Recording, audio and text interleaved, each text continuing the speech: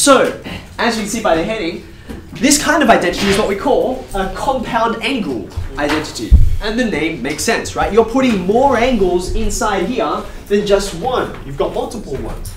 This is a bit of a mouthful, but lucky for you, unlike for me, you have this little thing called the reference sheet, which has these important results on it. I should point out though, just as with everything on the reference sheet, if you're going to the reference sheet to help you get this right, you are spending time doing that, and that also means you don't know it as well. I would suggest as you use this one, and this is the most basic one, you'll just start to work it into your head as we go through the exercises. Okay. Now, this is only one of them. There are actually 6. Well, actually, there's a lot, but there are 6 basic ones.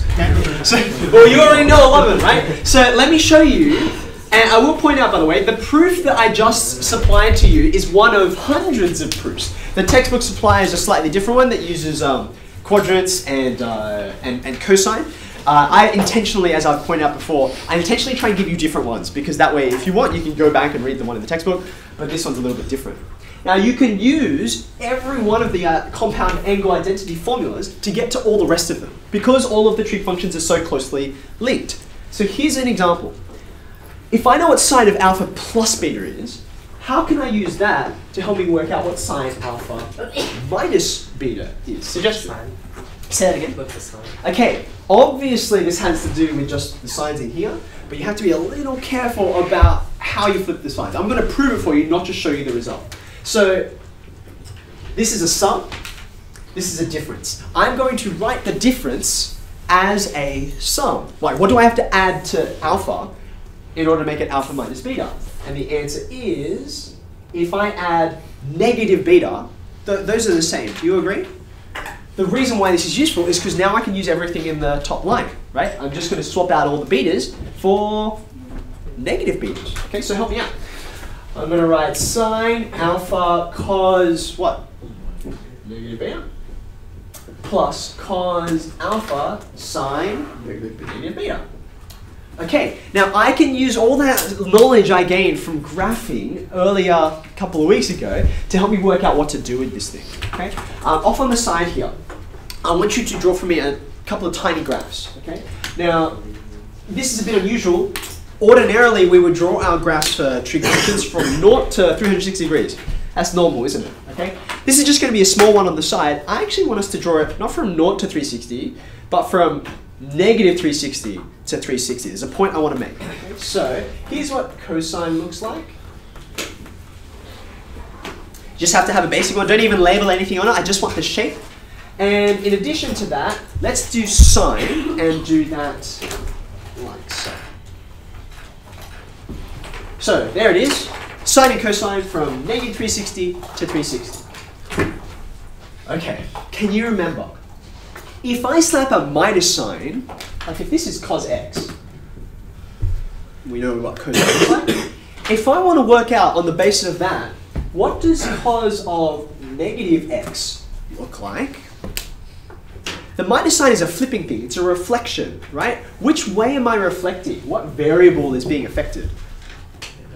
It's the x, right? Like, see, here's y over here. Y has not been touched, okay? So if only the x and you're flipping, which way is that flipping me? X's are about, the x-axis is about horizontal values, isn't it? So the difference between this and this is that you take this and you flip it around horizontally, okay? Now have a look at this thing. Have a look.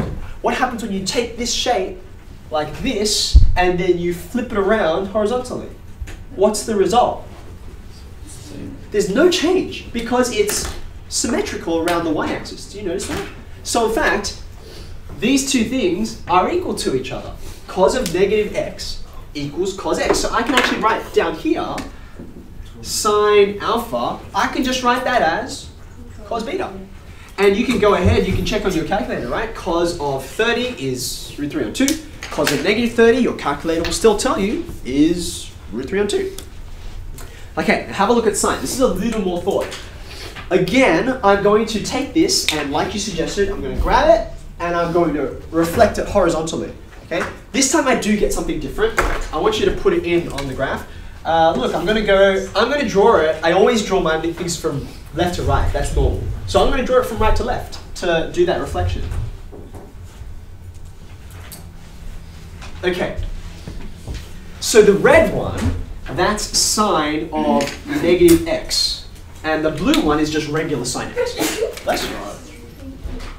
Now, I flipped it horizontally. But that's not all I've done. Do you notice there's another thing I could do to turn the blue graph into the red graph? What's another way that I could get from blue to red without doing it this way? What else could I do? You can move it like Say that again. Okay, so I could shift it, right? Instead of going like that, I could take it and then just move it over a little bit, right? I can do a phase shift. There's another thing I could do. These, because they're periodic, you can do all kinds of things. I could take it like this, right? And I could flip it vertically. Do you agree? Like, see how there's this turning point here? And it sort of flops up to the bottom side here, and this one from the bottom goes up to the top. Does that make sense? So in fact, this horizontal flip for this function ends up the same as a vertical flip, right? How would I write it? How would I write it if I wanted to take this guy, which is y equals, and vertically flip it? Wait, as in how would you show that sine minus x is the same to minus sine of x? Yeah, what would I actually write? I would slap the negative sign on the y, because that's vertical, isn't it? So minus y equals sine x, which of course I can write the negative on the other side if I want. Y equals minus sine x. You've seen this before. We were graphing this a couple weeks ago, right? So now come back to our identity over here. This sine of negative beta, I'm going to rewrite it as negative sine beta, okay? By virtue of this transformation here. So in this case, doing it that way ends up being the same as doing it that way. All right, I'm almost finished. This guy out the front, I've already dealt with. That negative sign, I'm going to bring it out the front of that term and make it minus. Do you see what I've done? So the trig identity for sine alpha plus beta looks like that.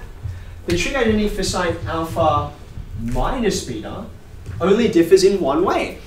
What is it? Conveniently, it's just this minus sign right here. Do you see that? So see how this plus parallels to a plus? Well, this minus parallels to a minus, and everything else is the same.